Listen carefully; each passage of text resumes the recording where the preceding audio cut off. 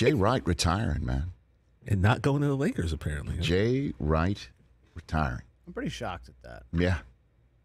Because here's why I think it's shocking. One is because nobody saw it coming. And part of the reason why nobody saw it coming is we just saw Coach K step away after a season-long tour, if you will, farewell tour, and at an age that if Jay Wright kept coaching until, he would have had a shot to put himself up there in, wooden territory. And obviously, I don't think anybody's going to catch Coach K ever in terms of total wins. But he'd be all the way up there. And because this team, certainly in the last several years, just keeps on showing up in Final Fours and showing up and showing out in the NCAA tournament. And is a machine that also kind of stays under the radar, which is an amazing thing to say about anything that happens in the Northeast. Just look at that part of this country. Record, man. It's like 25-10, like every 520 and 197, winning 72.5% of his games in his 21 seasons as coach of the Villanova Wildcats after he spent successful seasons at Hofstra. And 4 Final Four appearances, 2 NCAA tournament championships, leaving only Bill Self and Iona's Rick Pitino as the only active coaches in college basketball with multiple national championship appearances. And this is after Roy Williams left, and then Coach K left, and now he's left. 3 guys who were in that category have now retired.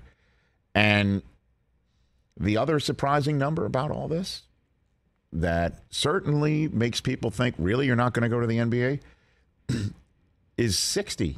Yeah. I saw that he's 60 years old, which is... But how old did you think he was? I honestly thought he was younger than that. Me too. And I honestly also think 60 is a young age. It is now. And so that's kind of surprising, all surprising aspects of it.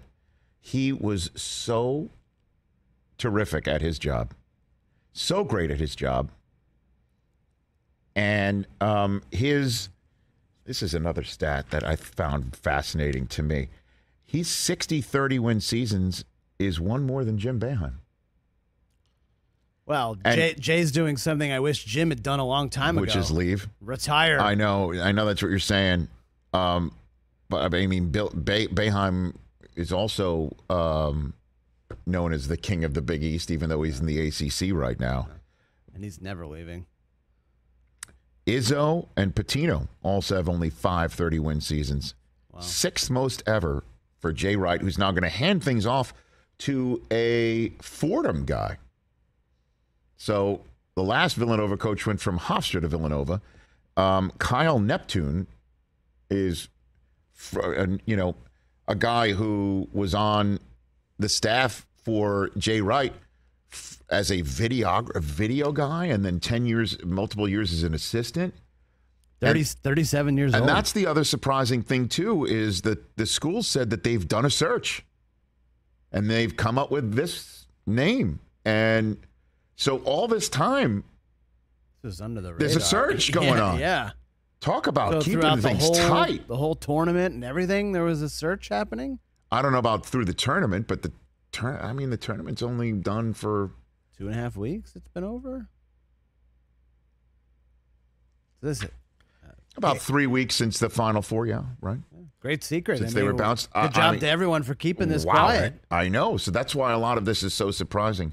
Hey, you watched all the way to the end. Thanks for that. Watch more right here.